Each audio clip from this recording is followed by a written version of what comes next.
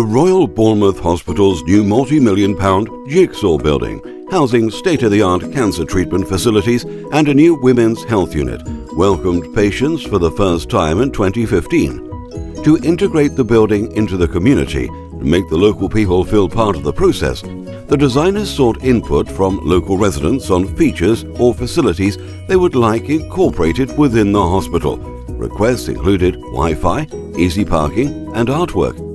Taking into account the local request for artwork to feature within the building and the requirement for strict cleaning regimes within the hospital and the risk of damage, Stride Triclown chose Acrovin by Design, a product from Construction Specialties, for its impact-resistant, easy clean qualities as well as its PVC-free composition.